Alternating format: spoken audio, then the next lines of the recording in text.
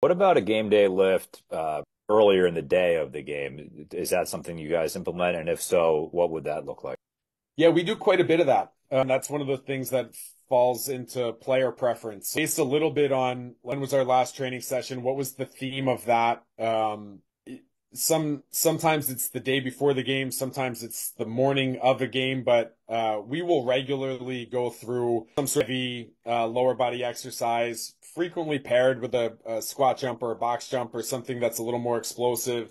And then, a hip or core exercise and just through a three exercise circuit for a few sets. And typically what we're looking at there, Bill, is like the strength exercise is obviously kind of primer. And we would look at something like maybe three sets of three on a strength exercise and on a jump. Again, it's ramping up to something that taps into high threshold motor units, then something where you can maximize the speed intent of the exercise, but